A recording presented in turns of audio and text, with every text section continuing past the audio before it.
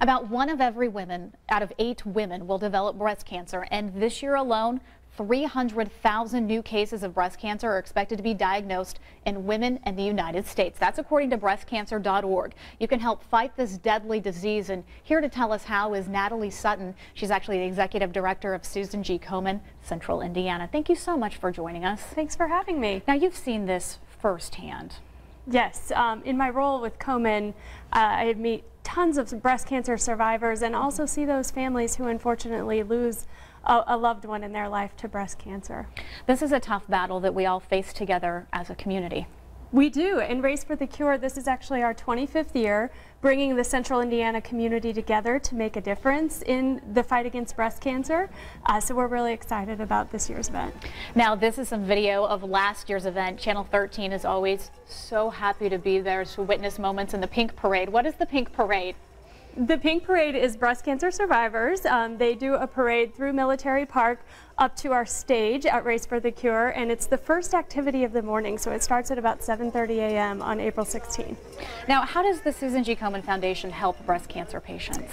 We help local women today with the early detection of breast cancer and navigating their treatment. So we fund local community grants to support those programs. We're also helping women tomorrow by funding breast cancer research that will improve care and make outcomes more successful. What are some things that we can do as women to start thinking about this issue? We know we need to take care of ourselves, but many times we kind of put ourselves on the back burner. So when we're talking about a disease like breast cancer, what do we need to be thinking about?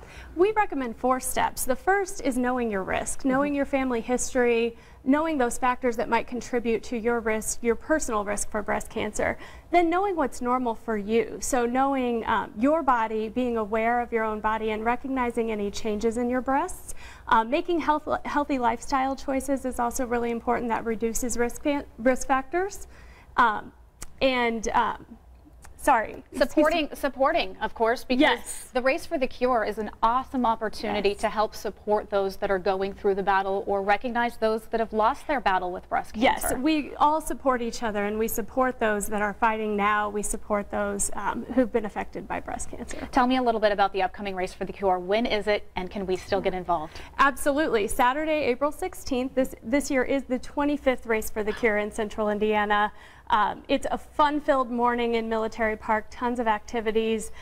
We're out there from about 7 a.m. to 11 a.m. and anyone can register at KomenCentralIndiana.org. And what is the goal in terms of fundraising this year, and how close are we so far? We hope to raise about $1.3 million. I don't know the numbers as of this moment, but we're well on our way, and certainly as we get closer, things just continue to tick up in fundraising and registration. So we really, though, need the support of the community. Every little bit makes a difference. It's a very grassroots event, and everyone can have something to contribute. Well, thank you so much for joining us today. We look forward to seeing you out there on April 16th, just about 2 weeks away. Again, it starts at Military Park at 9 a.m. We have a link to registration on WTHR.com. Matt?